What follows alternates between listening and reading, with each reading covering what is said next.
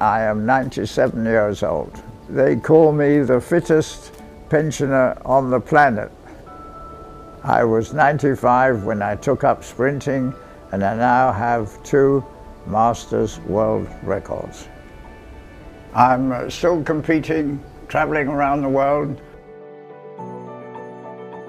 Competition makes you train more, and you get an adrenaline rush, which is extremely important for your health.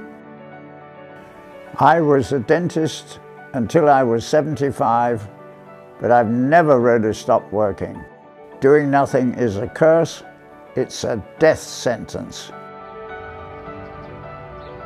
At the age of 87, in spite of the fact that I was rowing 6 days a week, I saw that my body had begun to deteriorate. And because I am extremely vain, I decided that I needed to change my body. It is essential that one has muscle. Society has stamped us with an expiry date. This is ridiculous.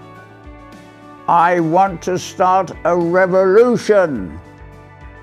We recycle everything else. We should recycle ourselves. Anybody can do this. Set.